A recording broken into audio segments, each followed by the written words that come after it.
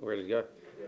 Well, good morning and thank you for coming out to SAPOL this morning. I'm joined here today by Assistant Commissioner Noel Bamford and also representatives of the CFS and also the SES. The reason why the SES are here is, of course, because SES play a vital role in helping with Operation Nomad. And, of course, our CFS, if there are bushfires that are lit, then, of course, our CFS are the first to respond. We know that people that deliberately light bushfires are absolute scumbags. They are scumbags, and if they're caught lighting bushfires, then they will be put in jail. Today we're here to talk about Operation Nomad. Operation Nomad is run each and every year by South Australia Police. It is a dedicated, focused operation, and what it does is it aims to deter firebugs and also monitor key people of interest. This year we have 88 persons of interest. It's not uncommon for SAPOL on high-risk bushfire days for these people to get a knock on the door. SAPOL also have a whole range of other capabilities to make sure that they monitor these people. If you think it's a good idea to light a bushfire, you've got rocks in your head and you will be caught. So let's make sure everybody does the right thing this bushfire season. We're coming into summer this week and the bushfire danger season opens for each and every fire danger district. We know that with the warmer weather, the chance and the risk of bushfires also increases. It's really important that SAPOL continue to operate this targeted operation, Operation Nomad. Each and every year there are hundreds of incidents, if you like, that are investigated by SAPOL. There's no reason for any one of these people to do the wrong thing. These people will be monitored by SAPOL. As I said, 88 persons of interest this year will be monitored. It's not uncommon for these people to get a knock on the door if SAPOL suspect anything suspicious. Let's make sure that we all do the right thing this bushfire season. There's absolutely no reason for bushfires to break out. This is a very targeted operation, and this operation will be targeting those that are negligent, deliberate and reckless. Let's make sure that we all get through this bushfire season unscathed. I'll now hand over to Assistant Commissioner Noel Bamford. Thanks, Minister. Good morning. Tomorrow marks the official start of the fire danger season and with it Operation Nomad. Operation Nomad maintains a focus on deliberate, reckless and negligent acts that may cause a bushfire. Throughout the fire danger season, police will be deployed to areas of concern across the state with extra activity on total fire ban days. These patrols not only proactively detect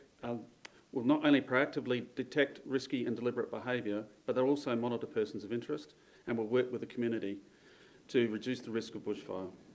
For a second year, SES personnel are supporting SAPOL with Operation Nomad. They're supplementing police who are already committed to South Australia's COVID-19 response.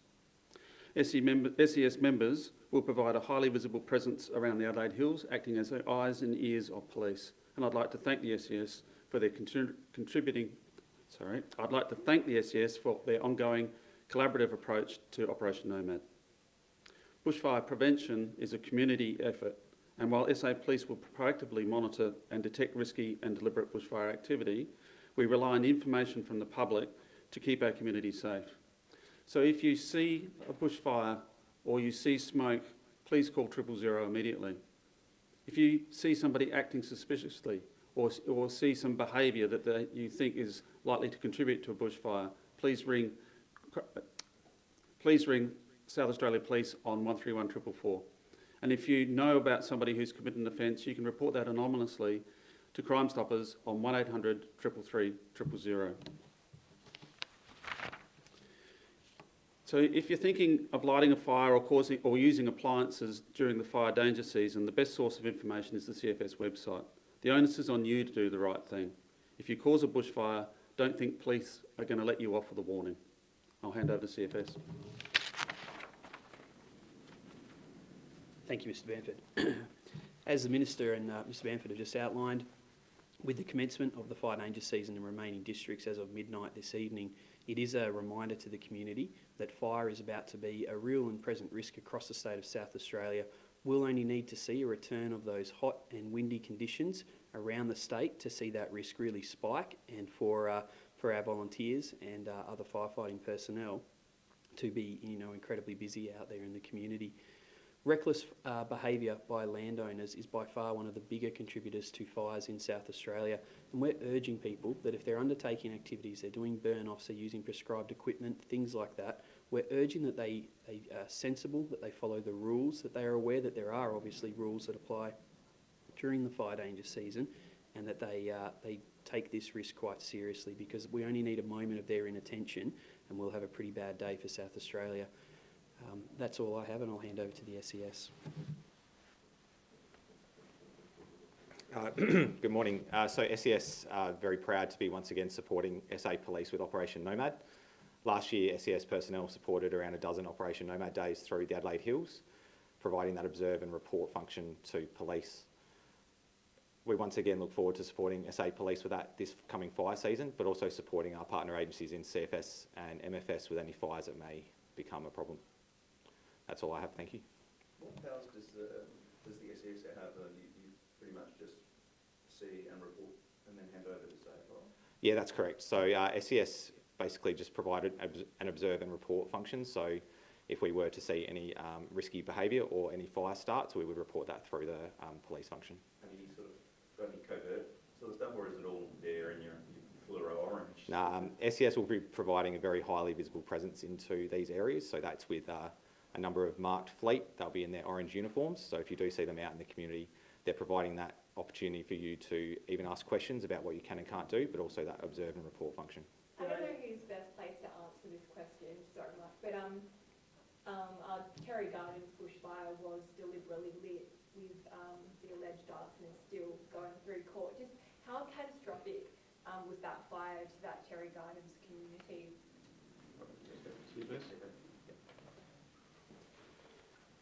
Look, any fire is disastrous for the local community. The Cherry Gardens blaze was obviously a significant fire that burnt through, causing destruction and impacting lives and property throughout the hills.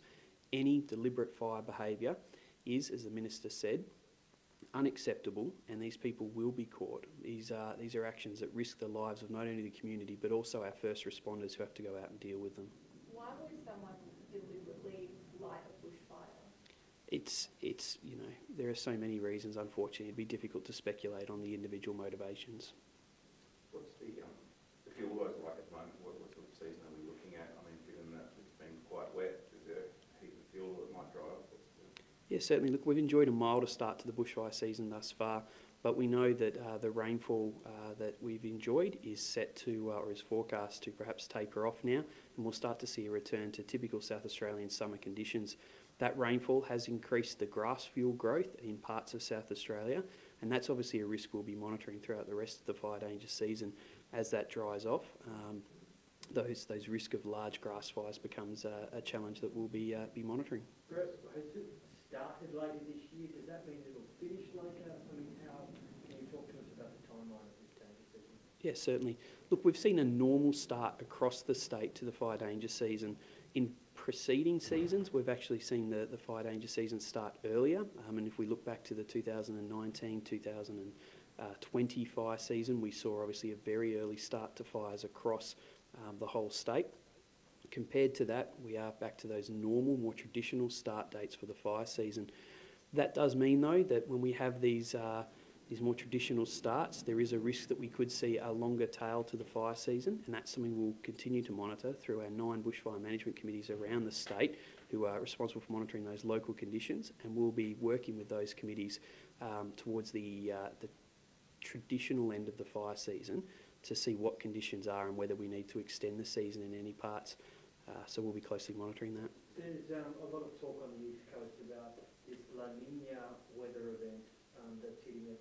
How much of South Australia would be affected by that, and are we here essentially, and on some of the peninsulas, are they going to be affected by that at all, or is it still quite dangerous?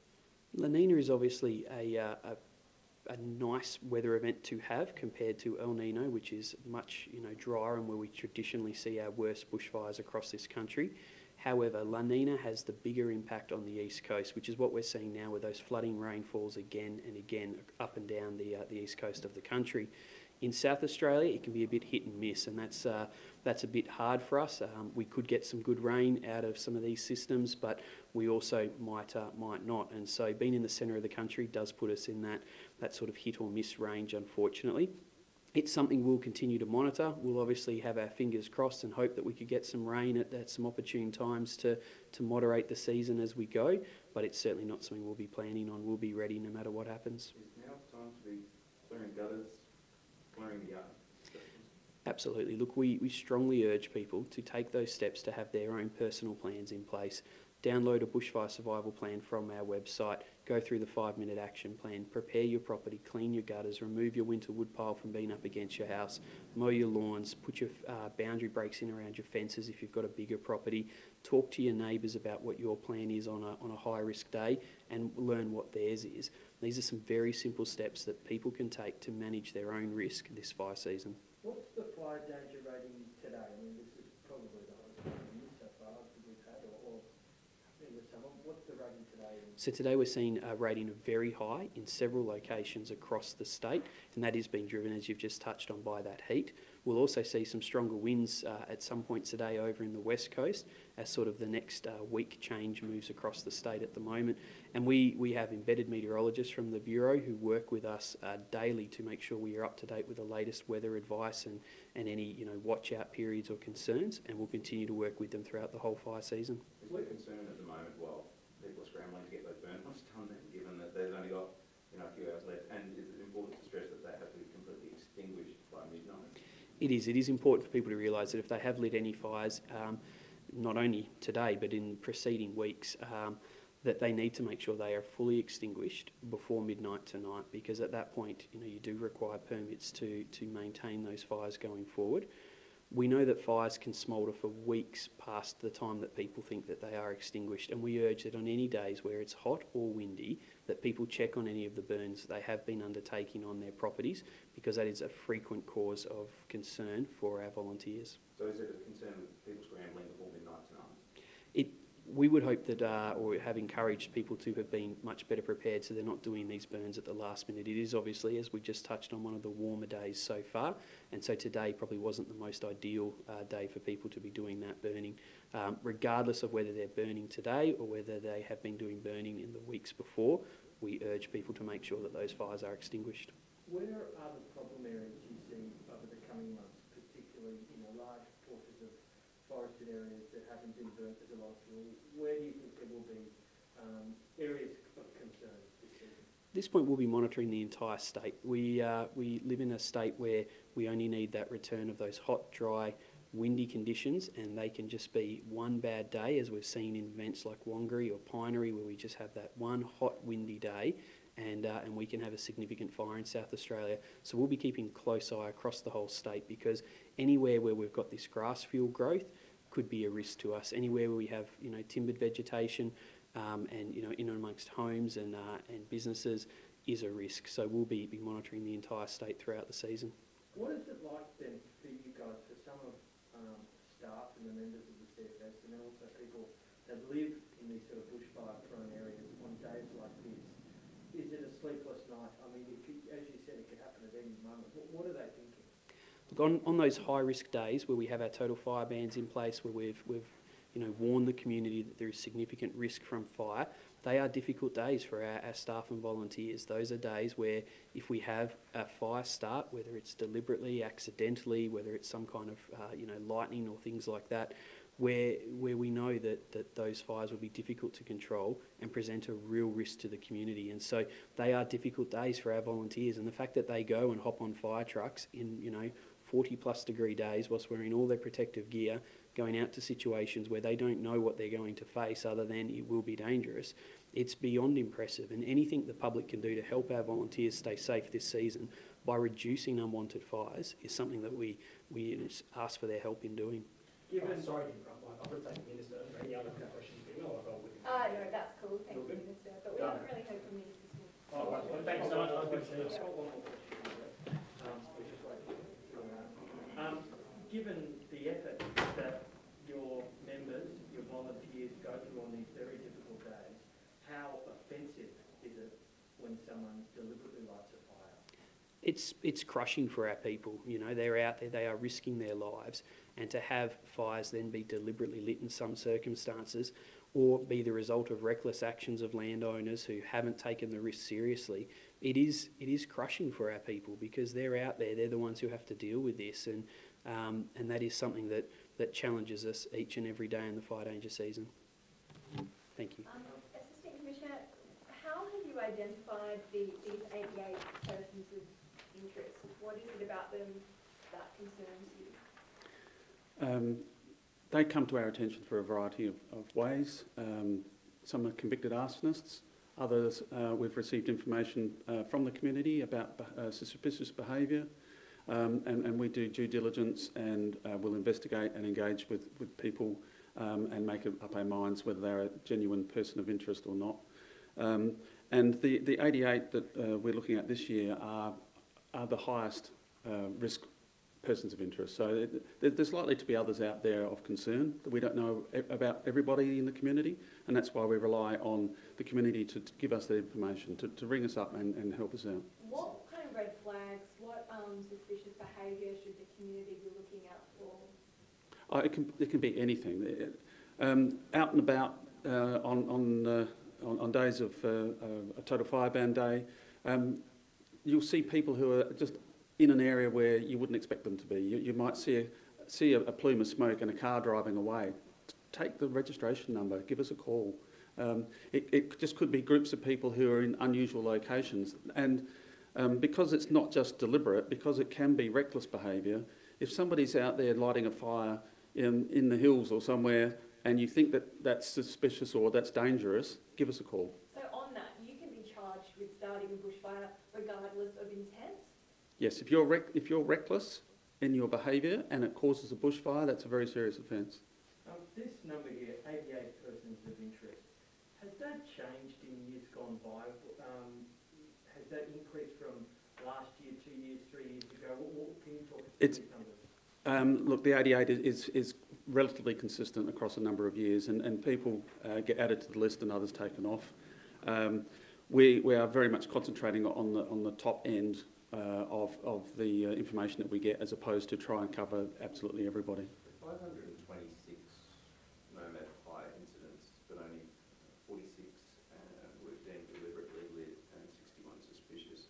What were those sort of 400 incidents? What is it? What Yeah. constitute an incident? This is where you get the bushfires that are caused by people who are negligent or reckless. So it's not a deliberate act, but they may have been using a power tool, an angle grinder, or they may have decided that they were going to light a small fire and it got away from them. So there's a whole raft of behaviours, and that's why Operation Nomad concentrates on that behaviour, because the overwhelming majority are caused by people who just don't think. Sounds like that's more of your concern then than the actual arson. Yeah, absolutely. You know, arson is a horrendous offence. It carries life imprisonment, but it's people who just don't think that cause many of the fires, and a small fire gets away in no time. And we really do need to be made aware of people who are doing this. And unfortunately for some people, the only way you can get through to them is issue them a fine. And other people who actually do cause a fire, we will arrest and put before the courts.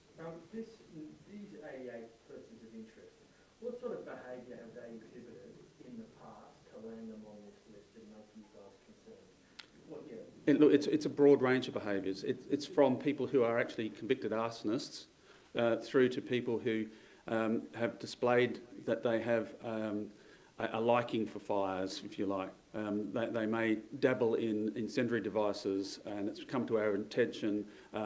They might be found regularly near the scene of fires. And we'll put a picture together and we'll assess the information that we have, and we'll make a decision on whether there's somebody we should be engaging with during the fire danger season.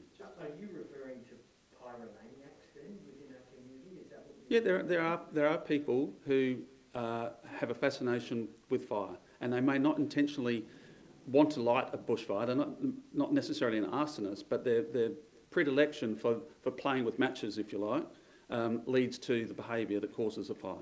Just on the, you might have said it in the preamble, the fact the SES is involved, is that second year, is it, or is it? Yes, it's the second year. Is that because of numbers with police in COVID? It helps sort of. Yes, it is. That's Yep. total. Yeah. Yeah, SAPOL's commitment to COVID it remains significant. We today have over 400 police deployed to COVID operations, and SES are very graciously helping us out so that we can maintain the numbers. Because just because there's COVID in South Australia doesn't mean there's not going to be a bushfire this year.